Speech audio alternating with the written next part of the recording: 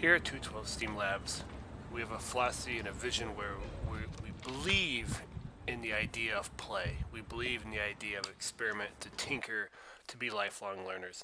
And as we started up on our last class for ancient engineering, the kids took their ideas from paper and took it to a whole new level. And they were able to explore and prototype and just play. As Seymour Papert always has said, the scandal of education is that every time you teach something, you deprive a child of the pleasure and benefit of discovery.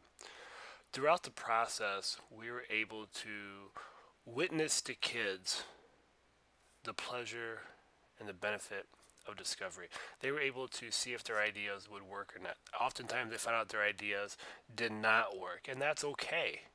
As we were going through and testing ideas, it was on them to figure it out. And I often think that many times in life, they're asking for help, but they don't really want the help. What they're gleaning is just a little bit of support, a little nudge to begin to build trust in themselves. And I think that's something that often goes unnoticed. And so we have to make sure we're providing children the opportunity to experiment, providing them the opportunity to take risk, and the opportunity to play with their own ideas. And once we give them that permission, they can start to trust themselves. And that's really what we're after in education and learning.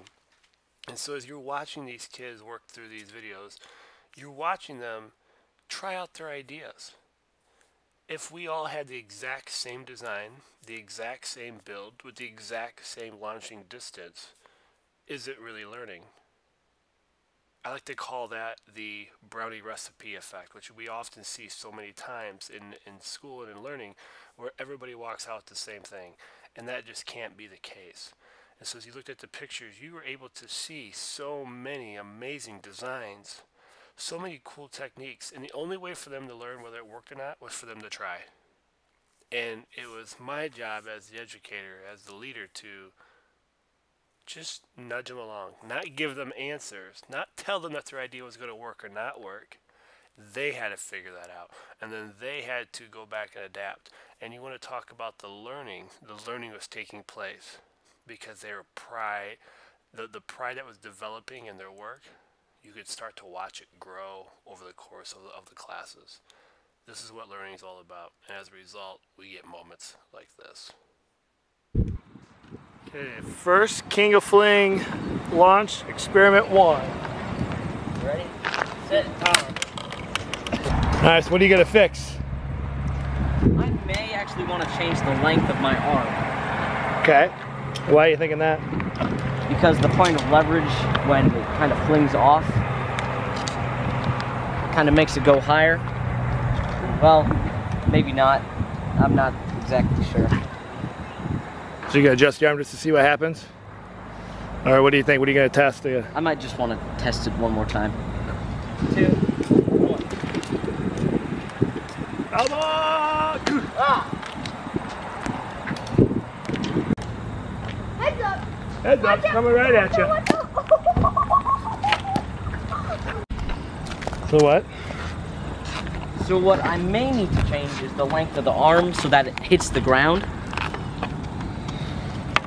So that way it'll have a definite stopping point. Or is it just releasing the ball too soon? I think it's just releasing the ball too soon. Okay. So how are you going to fix that? I'd probably change the hook in some way. It's gonna happen. Okay. It's gonna work. Yeah. Not my bad.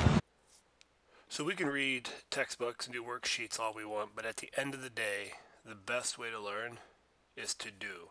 To take our ideas and actually ask the question, what if? And in those moments, we find out, yes, it works, no, it doesn't. And that's when the learning and the magic happens. This is the 1 degree of separation.